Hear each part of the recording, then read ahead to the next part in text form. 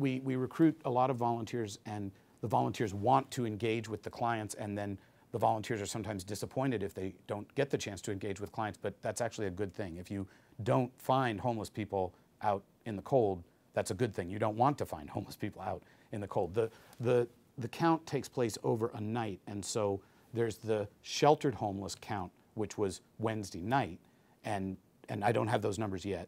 We'll review those, with great care, and then throughout the region, the Council of Governments will assemble the report for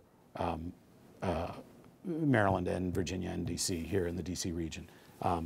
But I actually personally interacted with more clients in 2014's count than in 2015's count, which I hope is an encouraging sign, but it's just an anecdotal report. I can't tell you, and I don't know the sheltered numbers.